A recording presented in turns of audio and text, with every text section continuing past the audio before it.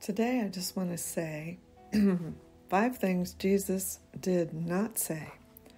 He did not say, follow your heart. Jesus said, follow me. He did not say, be true to you. Jesus said, whoever wants to be my disciple must deny himself. He did not say, believe in yourself. Jesus said, believe in me. He did not say, live your truth. Jesus said, I am the truth.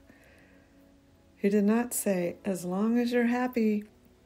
No, Jesus said, what will it profit a man if he gains the whole world and loses his soul? I wrote a little thing about my way in my morning coffee book.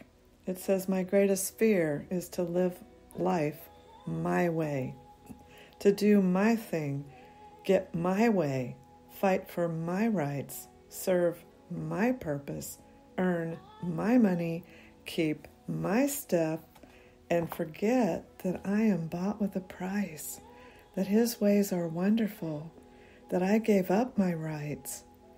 I seek and serve His purpose. He owns everything, and everything I have is His.